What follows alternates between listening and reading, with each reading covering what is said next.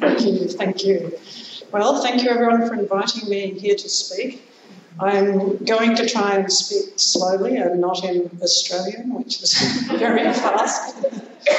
I thought one of the areas that I do research in is big team research, where I work very closely with psychologists, also medical specialists, audiologists, things like this. And today, presenting most of the work I've been doing with psychological research.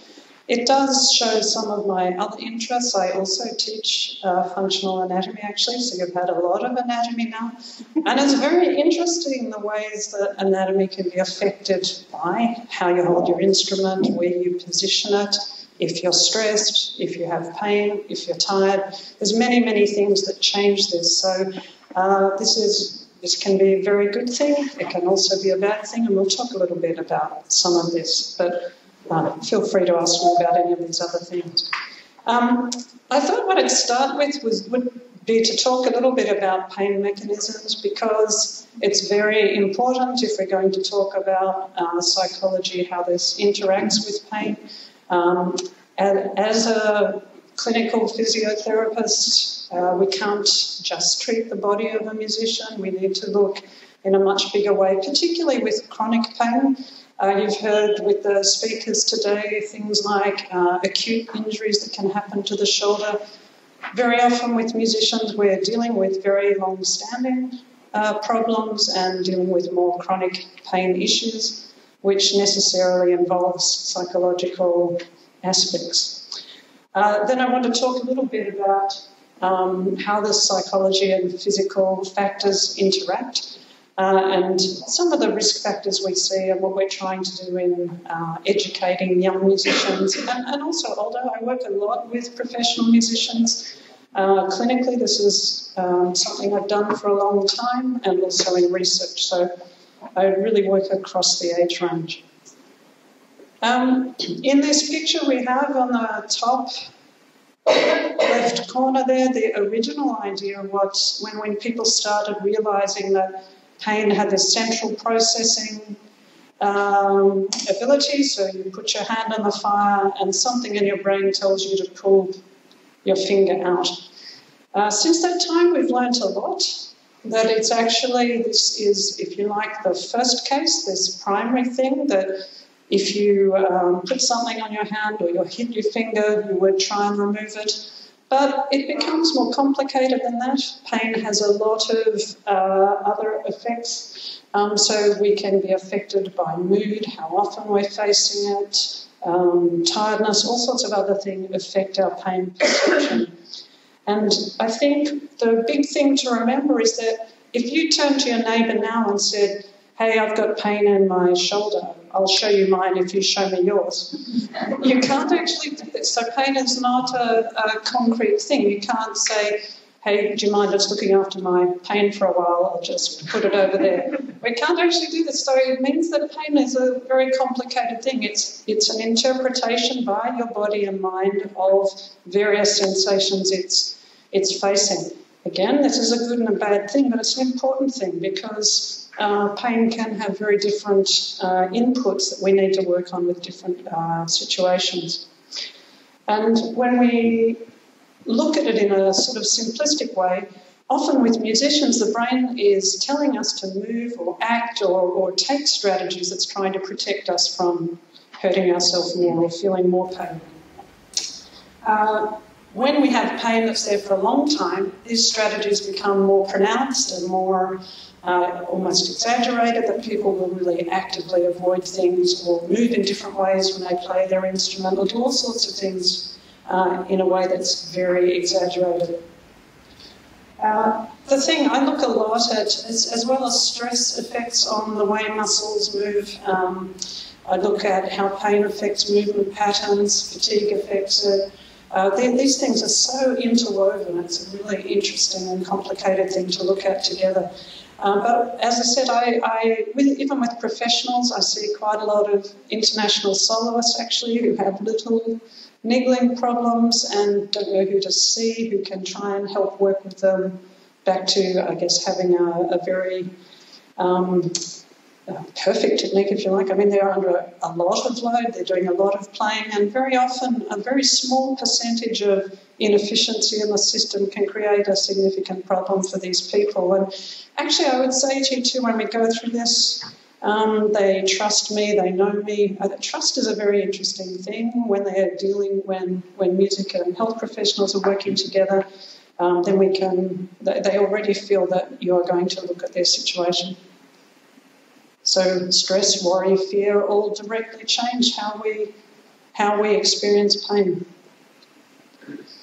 The other thing I wanted to say is we always say that pain is not normal, that you shouldn't all be sitting here in extreme pain at the moment, but when we're doing something at a high level, it happens often. So, for example, in musicians, as I said, I work with many orchestras, and I don't think I could really pick, maybe on one hand, the people who have never had pain. It's just very common when you do something at this elite level. What we want to do is make sure that it's managed well. It's not something that's associated with stigma or catastrophes or a crisis. We want to try and make sure it's managed well and prevent it wherever we can. There's many ways we can still do better in prevention, whether it's psychologically induced symptoms or physically. There's not a lot of groundwork often in that area.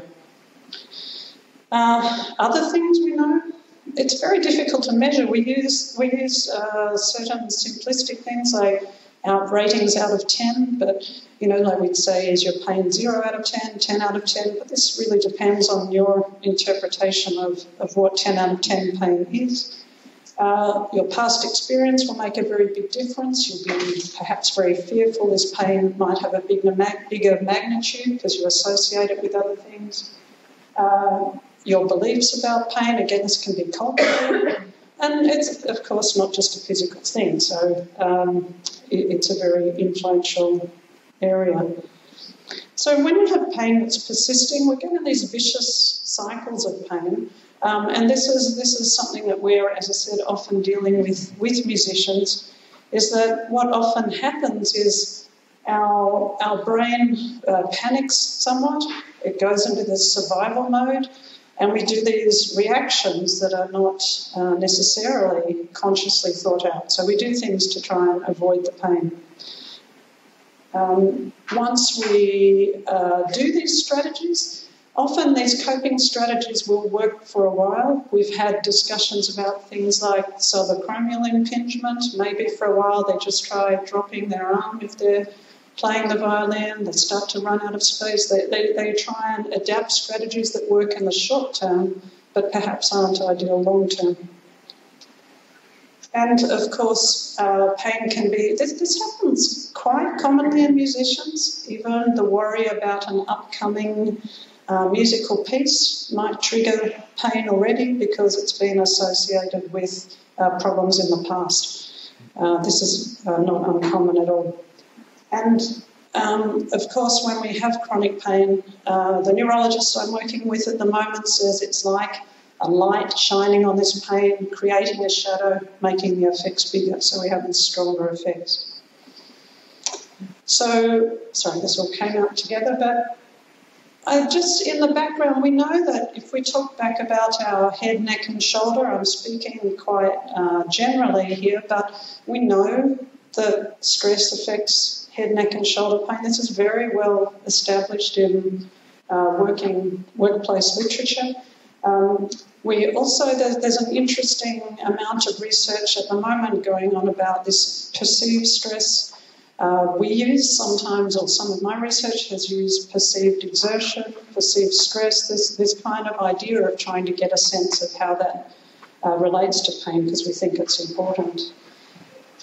Another area that I do quite a lot of research in is electromyography, so it's looking at the way muscles move during musical tasks, and we see very clearly that the presence of pain changes this. For example, in the shoulder, we've talked a lot about shoulder blade muscles and how important the position of the shoulder blade is for example, rotator cuff function, things like this. When you have chronic pain in the neck and shoulder region, this appears to completely change the way the muscles work around the shoulder blade.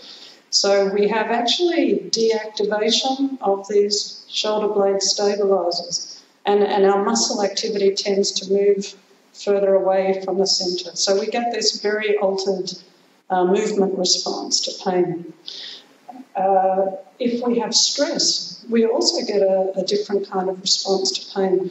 One thing that we see a lot, particularly in this neck and shoulder region, is that if you have stress, you tend to have resting levels of muscle activity. I think it was probably back 20 years ago that I first accidentally looked at this. So one good thing with doing research is sometimes you find things out by mistake. But with violinists, I was getting them to play these pieces of music and applying different postural effects. But what was interesting to me is we had put in a rest phase during this piece they were playing. And the musicians, these were professional musicians, even if they took their violin down, a lot of them, particularly the ones with pain, did not relax their shoulders. They put it down, didn't relax. And the interesting thing was the only ones who did seemed to have a strategy. They put the violin down and shifted or did a movement that just helped them turn off that muscle activity. Since that time, I've looked at this a lot, and you'll see this static tension. You know, especially with professionals or higher level students, will sit there with their muscles, especially these upper trapezius and muscles like this, activated at about 10%. Just doing nothing. This is quite an important issue, because if they're playing all day, they have their 4 to 6 hours, say, on average, that they're playing per day.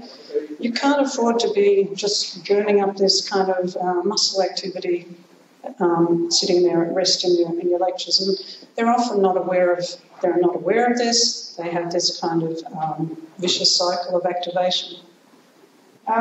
Work-rest ratios, we had some information on this with the last speaker, talking with Laura Cox's work, looking at students and sudden increases in playing time and things like this. This is, again, a very important thing, that when we do these lack of appropriate rest breaks, again, we get this potentiating of muscle activity.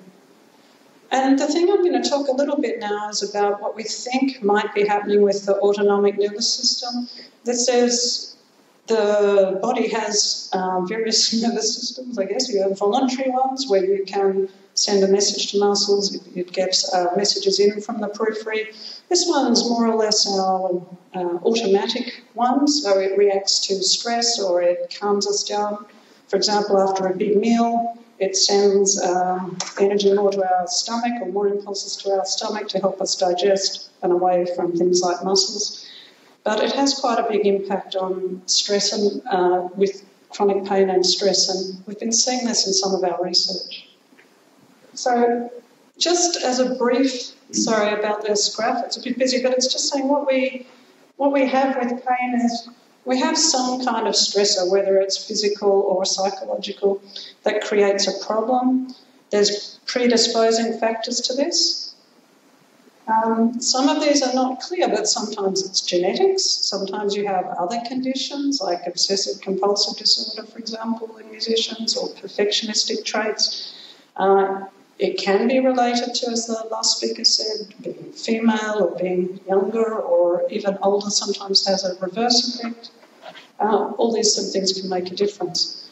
We get a physiological response, and in medicine we'd say at this first response, if it's something happens, you get a pathological response, something goes wrong, you get pain or a muscle tear or something that results in pain. If we did the right thing straight away, if we took an appropriate action, we would go down this green path and very often get rid of pain quite quickly. The problem is, in music, we don't see that a lot. We see a lot more going down the other pathway.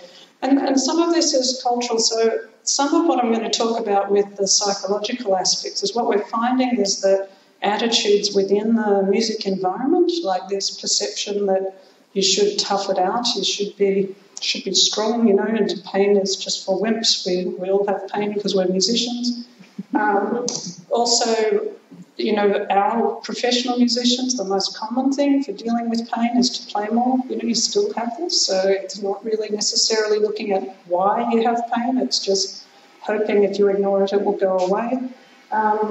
Often lack of sleep and fatigue and stress are all potentiating factors here. Very often they don't see someone early enough. Often they're not sure that you know what you're doing. To be honest, when they see a health professional, they're not sure if you're just going to tell them to stop playing. This is a kind of old-fashioned notion in a way, just to completely stop playing. Musicians are very scared you're going to say this, rather than looking at how things could be modified. In some cases, perhaps, it has to stop. But this will stop them going to health professionals because they think you're all just going to say, well, don't play. It's a very simple answer to your problem.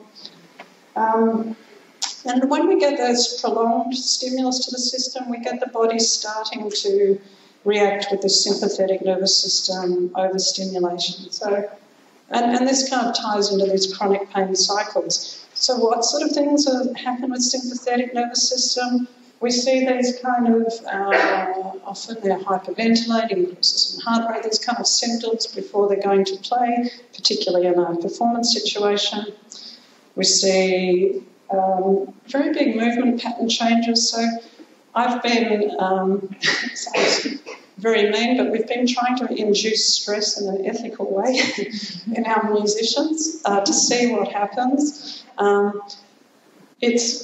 It's interesting to watch because what we see mostly, to summarise it, is that muscle activity goes to the business end, so the face or the fingers. And it's interesting with some of our conditions we see, like focal dystonia, like I'm working on at the moment, where we have this hypertonic kind of reaction in the hands or the face. And this seems to happen very quickly with stress responses. We're also seeing now earlier fatigue changes when we have chronic pain, and this is tied into this sympathetic nervous system thing as well. So I guess coming to the main point of this, we need to often rebalance this. The idea that they need to do strategies to work on decreasing the sympathetic nervous system overload. And obviously, it depends on which country you're in. We might think, well, that's easy. There's lots of relaxation techniques, but do you find musicians doing this as usual? Do they know which ones to do? Some of them do very well. Other ones are not sure what to do and kind of hide or take some kind of medication to block it, whether it's alcohol or illicit drugs or beta blockers or so forth. This sensory motor control. Every time we're looking at people, say, for example, with dystonia, you always have to assess the psychological component as well as the physical imbalances with this. It's almost never not both things that you're dealing with. Why are the musicians particularly at increased risk of problems relating to psychology and pain? We've had a lot of discussion on this. We have some unnatural, uneven kind of positions that can lead to central imbalances. If we're imbalanced centrally, what the other speakers have said is right. We will put more stress on other structures trying to compensate as we go more into these imbalances. We also have very fast movements. There's not many tasks that you have in other everyday life that's as fast or as complicated. I'm doing quite a lot of research on embouchure at the moment, so the facial muscle things we're doing. And what other things are we doing in human life where you blow into that kind of resistance and then you're moving your tongue fast or doing various other things? It's a very unusual activity and very quick, very precise, and a whole lot of things adding together. And this is a high load on the brain. On top of that, we have to look good, have to sound good. Everything's important. It's funny, there was a picture of Anne-Sophie Mutter before, and one thing with working with professionals, I'm quite lucky, I meet lots of these people, and it's funny because even when you show someone like her that looks elegant, it's a very considered strategy. She's a smart musician. She doesn't like her shoulders to be restricted, so she always wears these topless dresses. This is intentional. She doesn't want her shoulders to be hampered. She doesn't use a shoulder rest. She doesn't like this, so she has a more flat position of her instrument. These things are all very considered and intentional. Again, this has implications on anatomy, whether you hold instruments this way, it kind of changes what we're going to use quite apart from pain and stress, which can interfere with it. One thing I'm doing at the moment with a big international group is looking at this concept of health literacy. This is across health. This is not just a music thing. This is something we're very interested in at the moment with preventable medicine, if you like, preventing disease and thinking, do people understand what to do if they get pain? Do people understand what they can do to prevent this? And in music in general, this is considered to be a bit of an issue because what does your average musician do in a perfectly, natural way if they have a problem? What do they normally do? Who do they ask? Teacher, right? Every time they ask their music teacher. The music teacher feels like they're their mentor. They will try and give them advice to the best of their capacity.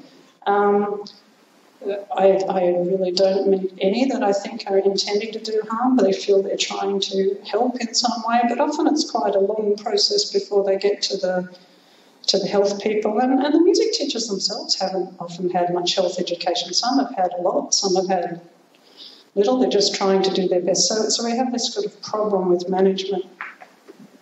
And also, of course, you're in a hotbed of competition. There's many, many people around you that are competing for the same jobs. And I work at our National Performance Academy, so their students don't have to do any academic work. They just play, and they play, and they play.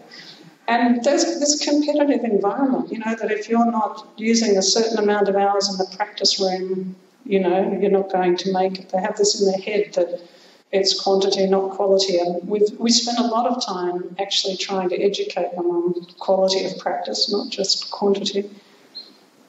And, of course, this is the same thing. They can feel these mentors can give them some tough goals too.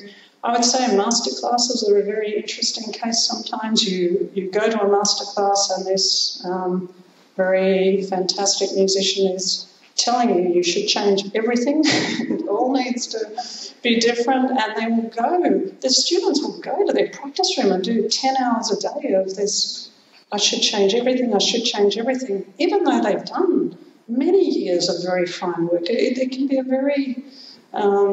it can be less helpful than we would like. I think you can always get pearls of wisdom from these people, but to do this kind of really crazy, radical strategies is not healthy often. So we end up with this burnout kind of thing. And it's interesting, even with burnout, which we worry about, whether it's physical or psychological, there's this discussion with music teachers even, that when you do a music education training or you decide to go into music education, perhaps rather than performing, they have these terms like praxis shock, where they say, you're not in any way prepared for the kind of realities of running from school to school and different chairs and different instruments and all the stress of doing this. So we have a lot of things that are moving towards burnout.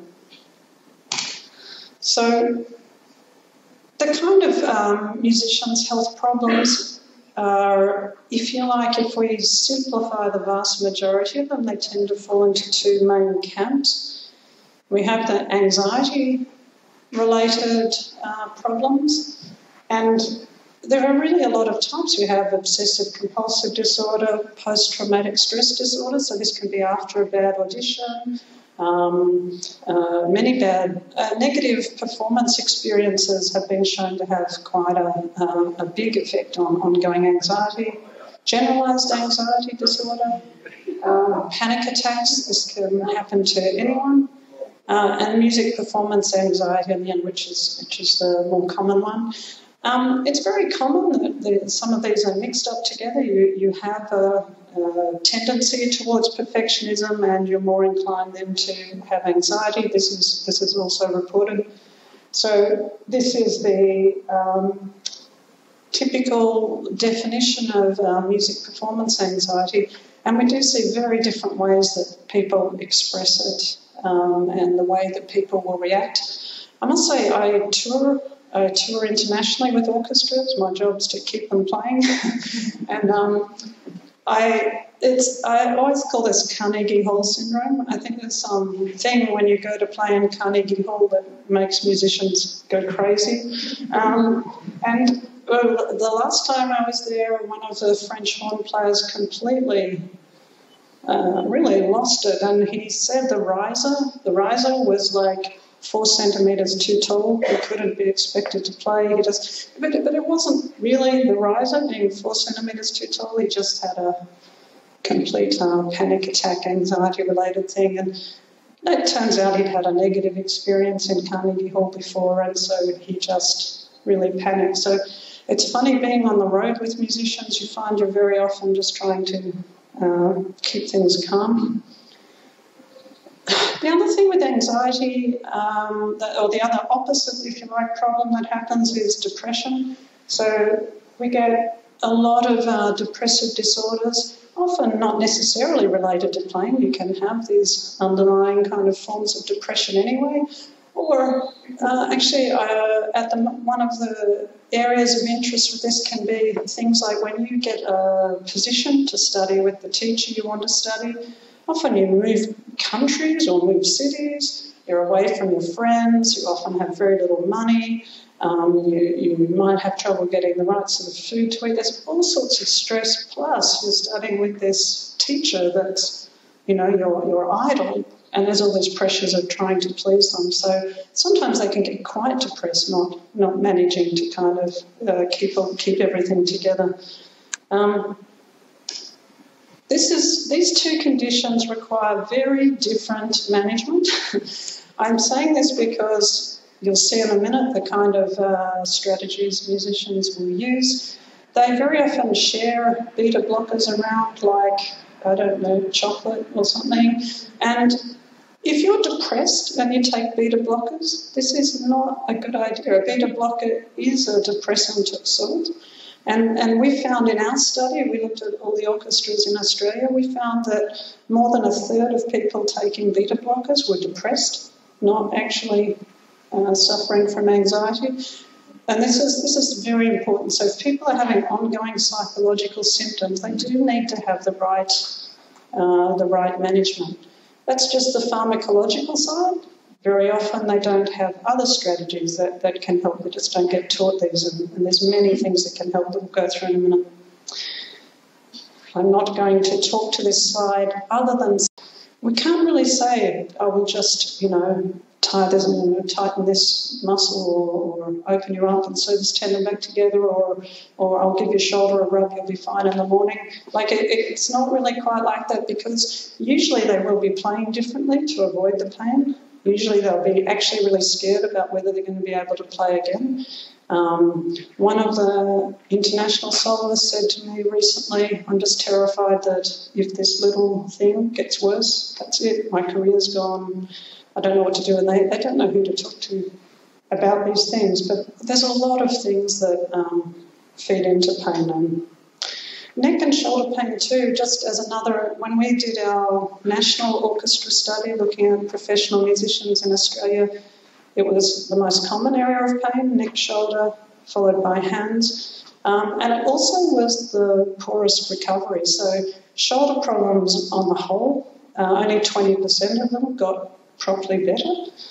Neck was about 25%. So the most common injuries were the worst recovered injuries too. Like they sort of got them to a point where they could get by and play again, but they weren't actually recovered from their problems. So this means that they're worrying, they've still got a little niggle there, they're getting more worried, they're trying to change what they do to not aggravate it.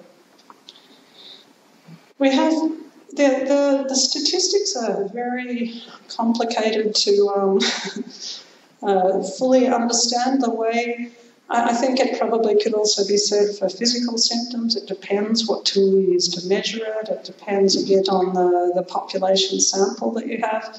I've just picked a couple. One because the English studies have been done sort of through musicians, health unions and societies, quite big numbers, and so having some interesting kind of statistics there, very high levels of people having anxiety problems and panic attacks. And a lot of them felt the mental health services weren't sufficient.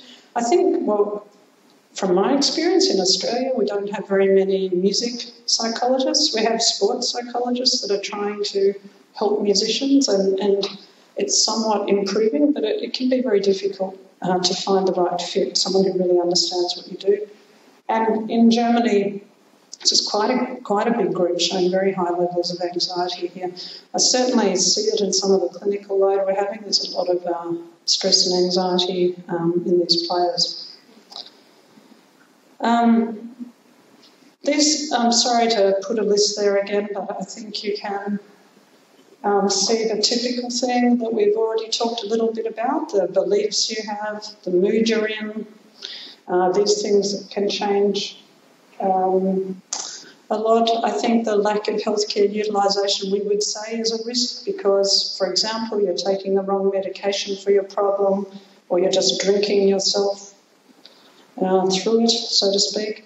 We actually had one issue on tour where a particularly stressed musician was becoming so drunk before they came on stage. It created quite a, tour catastrophe in the middle of it. But, it's not the way to deal with your anxiety.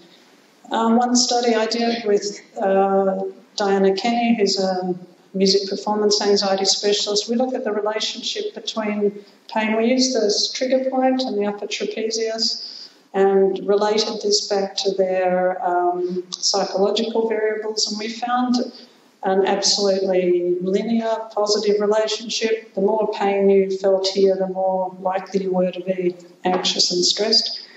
We can't say which way it went. Maybe you were stressed because you had this pain. Maybe you got this pain because you were stressed. We can't say for sure. One thing that was interesting, though, is we found men with very high anxiety had lower. This particular group had a lower score here, but there's this theory that we have up there, this somaticizing. So you kind of internalise your stress concerns, and this seems to be more of a male thing, to try and hide it and internalise stress. Now, as I said before, I want to talk a bit about psychosocial risk factors too, because, again, working within the different environments that I've been working in, like music schools or professional institutions, like various orchestras and things, the environment really, really changes, and this can be down to an orchestra section. I mean, I don't know how many of you work with orchestras, but if you have a section leader who's not so personable, shall we say, or less friendly section leader, you'll find this section has real problems. You can pick it. People will say, oh, I want to go for this percussion job in this orchestra, and you think, good luck. But so you can have these very interesting cases. Also, workplace attitudes. So for our study, where we were working with 8 different orchestras in the country, the management attitudes will make a big difference to whether the musicians feel they're able to participate in healthy behaviours. There's this kind of institutional stress that flows down, and I was working earlier this year in a music institution with a psychologist again, and working on actually a problem-solving tool for music students, which is currently being submitted, but it was to try and give music students a fairly clear idea of what stage they were on of problems so they could act. And the music students liked it, and the music teachers liked it, and the music institution panicked. If people saw this, they might start talking about problems and think, but they know the problems are there. It's not actually going to work anymore to hide this. We're trying to say, actually, if they catch it early, you won't get the really terrible problems a lot of the time. Support from each other. I used to say when I went into an orchestra, like if someone had an injury and actually spoke about it, there was a tendency for other players to treat them a bit like they had leprosy or something, you know. I think in the green room, it's like, don't talk to them, they've got tendinitis, you know. And I think I keep saying to musicians, well, look, all of you will overdo it from time to time. Maybe it's because of what's happening in other aspects of your life, or you just did too much, or you had another gig. But be nice to each other, because this will happen, and just accept that you need to reflect on what caused this, try not to do this again, or try and take appropriate behaviour, but support each other. Don't ostracise each other or exclude each other. This is not going to help someone heal.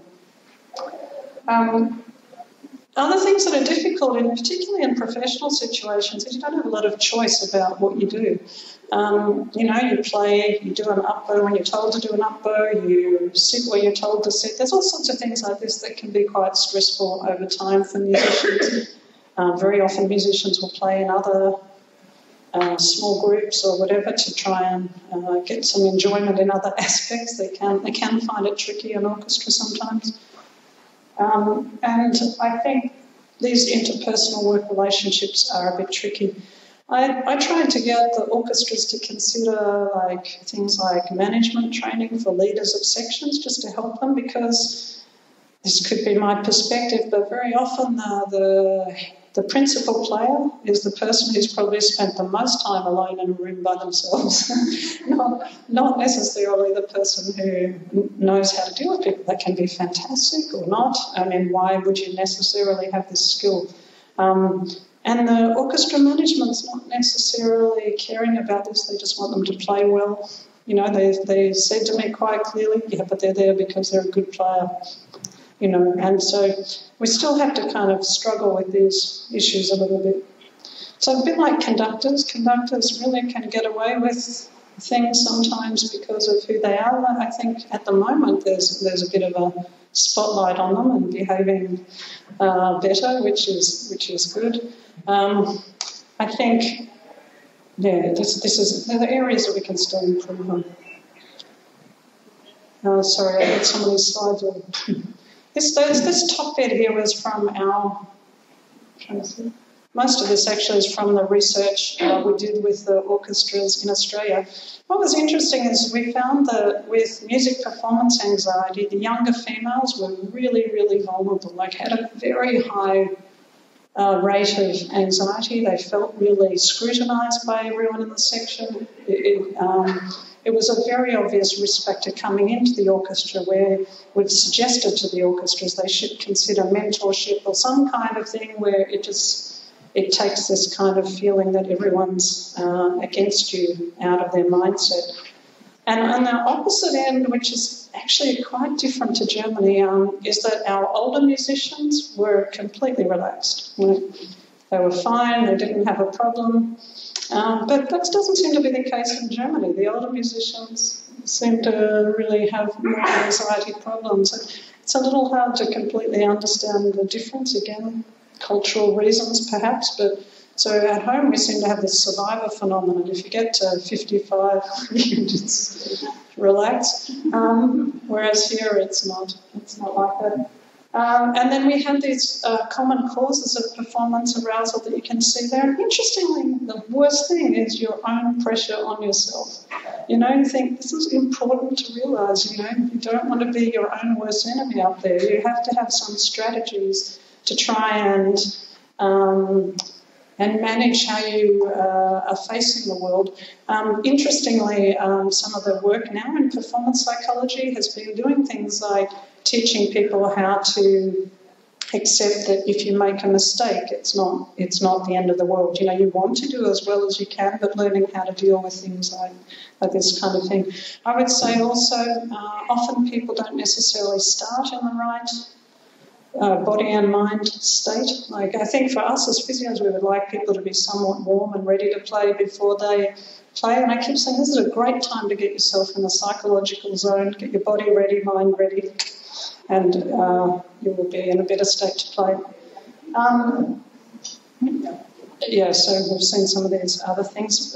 Yoshi, the one at the bottom there, he looked at piano players and found that stress caused this increase in muscle tone in forearm muscles in piano players. And as I said, we've seen the same thing with flute players, violin players, as well in some of our research. So this stress causes a complete change in how you use your muscles. This is not... I think this is interesting. Just in our study, what we found was that when we look at what musicians think are the worst problems, like we have this sort of muscle tension, muscle fatigue thing. It's a little bit hard. We ask these questions and don't know what we mean when we ask them. I guess it's trying to say, like, do they feel that they're tense? Do they feel they're fatiguing quicker? Both of these things could be argued to be either physical or psychological. We don't exactly know, but we have this whole first part that's related to load, like how much they're playing. This work-rest ratio again, sudden increases, not enough rest. I think this poor posture thing, I think musicians are hyper-aware of posture, so they're aware that this can cause a lot of stress. Then we had stress, which came under a fairly general category. Then they realised they didn't know what to do if they had problems. We, again, have done interventional research on this, and they just don't know who to see. They don't know what's wrong. They don't know whether they should play more, not at all. Panic, this educational side is very important, and then performance anxiety. So it's funny when you look at the things that are causing problems, there's a lot coming back to this psychological and physical stress. I started out my research life as a very quantitative researcher. The way we get trained in Australia, it's science, it's randomised controlled trials, blah, blah, blah. And then you think, but it doesn't always explain your results. So I do much more mixed method research now, trying to understand why our results might be this way. So a lot of science mixed in with things like semi-structured interviews and things like that. So with some of these, when we talk to musicians within their orchestral workplace who have problems, this is what they say. It's a sign of weakness, you've failed. What a lot of, who here has heard saying, oh, they have pain, they must have a bad technique? Mm-hmm. Well, this is a stigma immediately. You say you have pain, that means everyone thinks you have a bad technique. This is quite silly, but it's not. I always say to them, well, if something hurts, you might change the way you're playing to avoid it. You're not in a professional orchestra because you have a bad technique. There may be injury implications or stress implications, but this is not a helpful way to think about it. I also went to an academic specialist school and a music specialist school. So in Australia we have these, I don't know, do you have this in Germany? You probably have these gymnasium or something that are focused. Yeah. So I went to the two different schools, and actually I was talking to the parents because I wanted to see what they thought about how their kids were experiencing music. The academic school had a very big music program. That's why I chose this particular one. So very big band program. And it was so different. So the parents in the academic school, all of them said, no, their children should not have pain. No, they shouldn't have stress. They shouldn't have these problems related to playing. Whereas as soon as you went to the music school, the parents went, yeah, sure, they'll have pain, they'll have stress. This is part of playing. And it's a little bit concerning that it's not that there won't be these issues faced, but the way they talked about them was a bit resigned to the fact, not looking at it like, wow, we should be making sure that we're doing things in the school to try and minimise these problems from happening. Some kind of education, or like compulsory earplugs in band room, for example, or things like there's all sorts of stresses that are there that could be fixed. And we found in our study that uptake of interventions, we offered a lot of things over 6 years, and the management determined how much the musicians would participate and the kind of complete health response. You could see a very strong top-down effect. So this is, again, very important to recognise. I put in some quotes here because, again, because I work so much with musicians, I think it's interesting what they're saying to me. That you say, oh, you shouldn't play through pain. And they go, what are you talking about? I've been studying playing for 35 years. I've had a zillion episodes of pain. When do I see someone? When do I not? Again, this is often an educational thing, or having an accessible advisory person. And the kind of stress side, this exposed profession, you know, you're going up on stage playing in front of 5,000 people every night or whatever in an orchestra. And one of my quite good friends said to me he was trying to play through this lateral epicondylatra and said, well, it's not like I can have a bad day. I'm a casual musician. I've got to take every gig. You know, this is important. Often people will feel this, so they hide them until they can't. This no pain, no gain thing, it's you've seen it. I sort of have, I've been a professional oboist for 20 years and I've had constant shoulder pain, and look at me go. And you think, no, it's not necessary, but if you like this. And then the stigma, I've worked a lot on trying to reduce stigma, and I think with all of us we can work a lot on this and saying, you're doing something that's incredibly physically and psychologically demanding. It's completely normal that things might from time to time overload in some way. There are ways to deal with this. There's things we can do or you can do to make this better. And actually this kind of, you see this particularly with embouchure problems, let me just pick on that group, is that they will often take even though musicians in Australia who know me will often take a year to ring me about it, because brass pedagogy particularly, it's like over-analysis is paralysis, and they get very stressed about talking it to you because they can't think and play.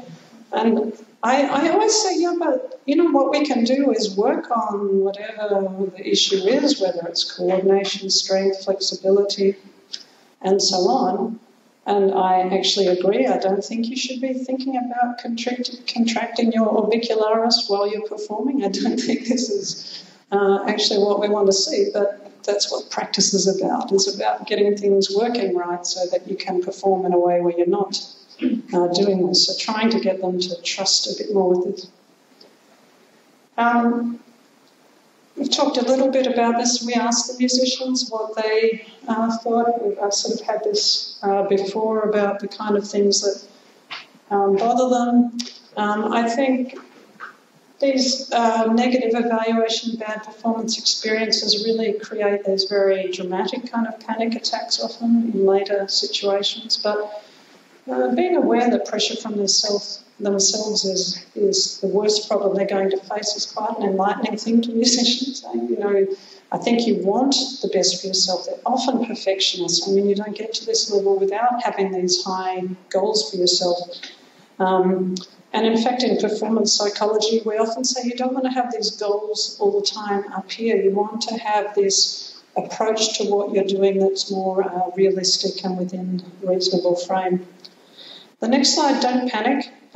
We asked people what their actions were to alleviate anxiety, and there's a whole lot of stuff there about what they did, and some of the strategies were very good. I mean, it took to number 6 to get to beta blockers. But I've got these arrows here because, you know, they're really not going to psychology specialists or even their GP about anxiety. They really feel they suffer alone. I get rung by hysterical musicians quite commonly because they're saying, you know, this is happening and I'm the only one who feels this and I don't know what to do. And you think, no, you're not the only one. This is very normal, but you need to see these people and have some way to try and funnel them. But psychology, I think now in Australia, for example, where we've been talking, or I've been talking about this a lot for many years, you'll find people more likely to come up and talk to you about physical problems, but psychological problems we still have quite a way to go. It's a very hidden, taboo kind of subject.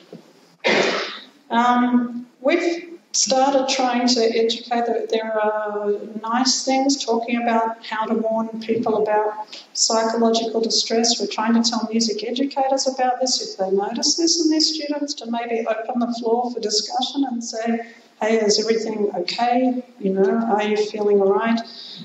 So we sort of notice a change in their behaviour, either agitation or depression.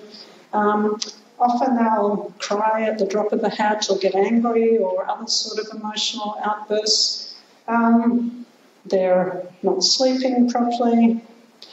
We've had problems at our National Performance Academy with anorexia, things like this. You'll see other expressions of anxiety.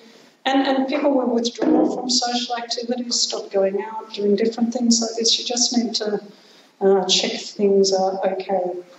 Obviously, substance abuse is a big one we see. If they're stressed about things all the time. And just these really obvious, like, different attitudes towards how much they're enjoying class. One student followed a group of musicians in Queensland Conservatorium over the course of their training, and we saw a really, sadly, negative change in their behaviours and emotions, because all of them were becoming injured and having these kind of interlaced depression problems.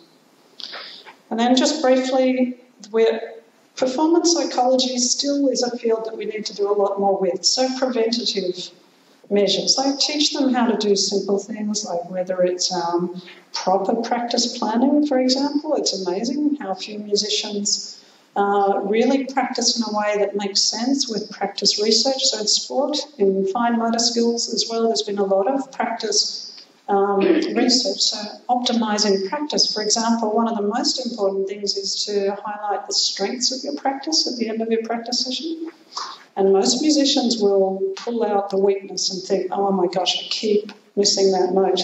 And not think, actually, the other, 40 minutes was super, and I just have this area that I need to focus on next time and try and do more on. So the way people practice, an intensity-driven practice, if you're practicing something really vigorous, practice a shorter session. It does not matter if you've booked the room for 1 hour.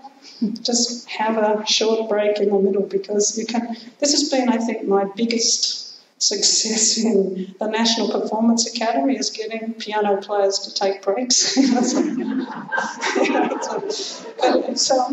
It's sort of because you're saying with this piece, it's a different physiological load on your system. You're just not going to play it better by banging away at it for an hour. You're going to play it better to do 2 shorter sessions and have a bit of a recovery break, and this has been helpful.